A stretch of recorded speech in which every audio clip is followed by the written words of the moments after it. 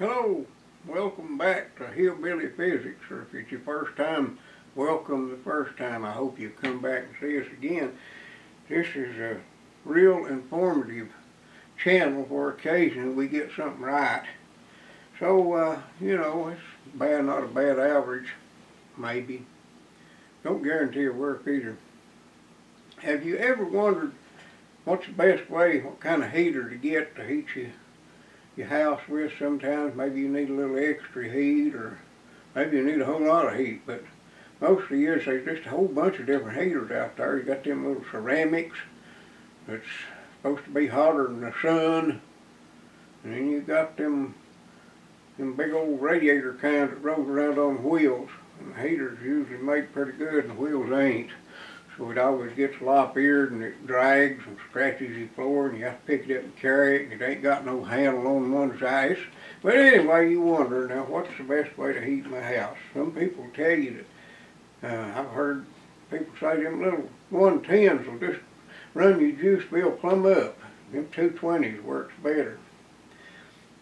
Then occasionally they'll get on a bent like maybe the ceramic heaters, and you would think one of them the size of a lunch box would heat a warehouse, and you really don't know.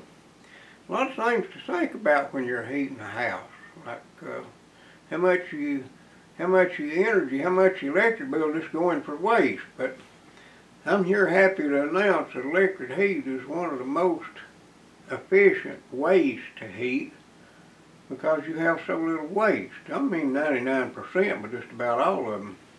And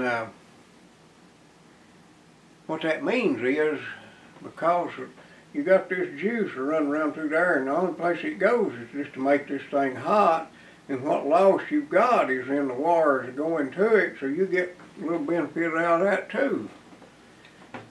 When you get to thinking about it, that's back to old George Ohm. You remember the G-O-R-G, where his family couldn't afford an E, so they left it off his birth certificate. I guess that's the way it was. But you get to wondering, what about efficiency? Well, it turns out that just about every machine we've got comes down to being a heat engine. Any source of generation, anyway, is a heat engine. And what that means is heat goes from hot to cold, but cold don't ever go from cold to hot. It can't move. Now that don't mean that the air can't get warm and go up and take your balloon up. In fact, down south, back before they had air conditioning so prominently and all, they made their ceilings up high, so the heat in the summer would be down out of their living quarters. And in the winter, in the north, they kept it down lower because that keeps the heat down where it's at in the wintertime. So it works about all we got to do with, while heat can't move, air can. Warm air will tend to go up, but you don't care about all that. It comes down mostly to, well, back to heat engines. You can only get so efficient with a heat engine. Now this is not really a heat engine in one sense, but it relies on heat engines to make the juice to run it. But just to mention, there's a thing called maximum efficiency of a heat engine, and that was determined by a Frenchman by the name of Nicolas Carnot, C-A-R-N-O-T, Carnot. He was a mechanical engineer back in the early 1800s, and he was a pretty smart feller, but he had a short life. I'll tell you a little bit about that in a minute, but just it comes right down to how efficient something is. Now I remember back several years ago, somebody built this here wood stove, and it had a thermostat control on the damper, and you could control it very well to hold heat. And these people just, oh, you can put a log in there and stay warm all night. And I fell for it. I was stupid. I bought one of them, and you could keep a log slowly burning for days, but you couldn't get no heat out of it. An old farmer told me after I'd bought the thing and before I let on that I'd been rooked. He said, you know, they talk about them stoves just burn on. You can't get no heat out of them unless you burn something. Well, old fool me, I didn't even consider it that way. I just fell for what everybody said, just like some of them there ceramic heaters are supposed to heat that warehouse. I didn't buy one, though. I was smarter then.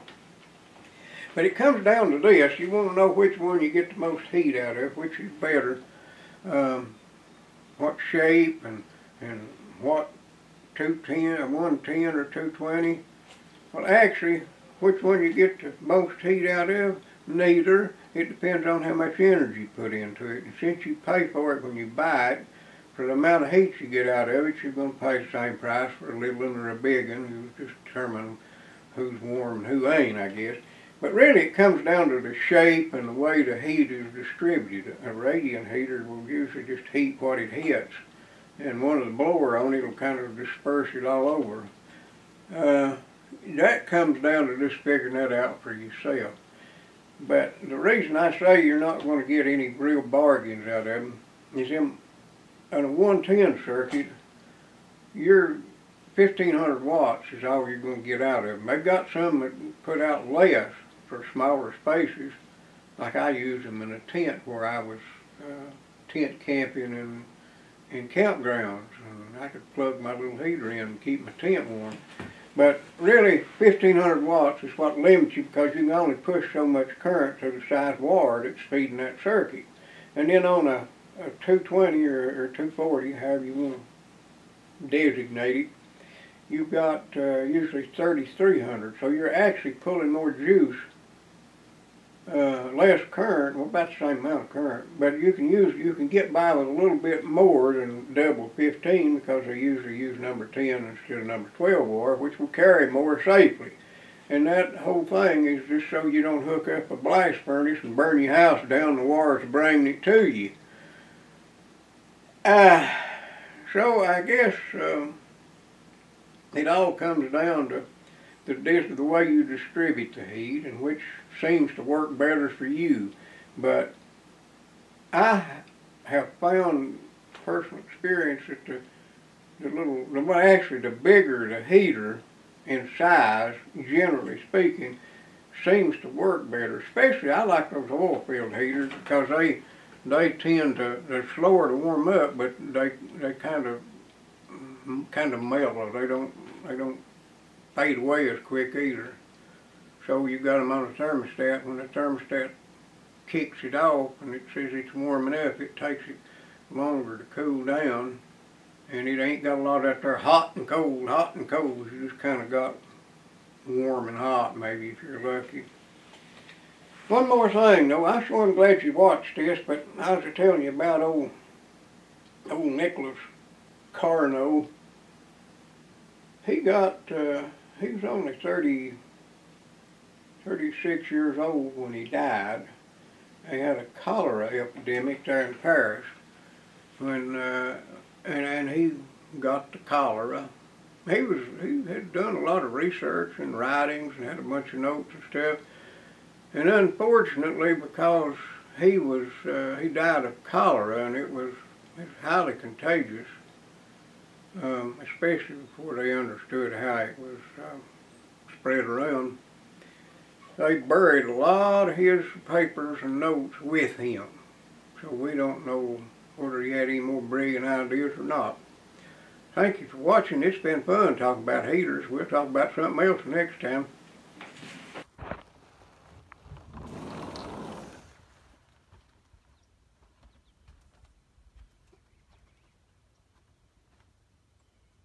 What do you think, pup? See anything? It's a pretty day today, ain't it? I see your nose wiggling. You must smell something good.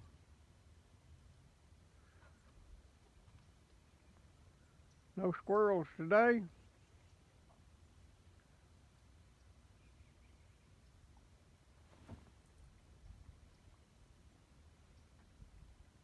What you looking at? What is it?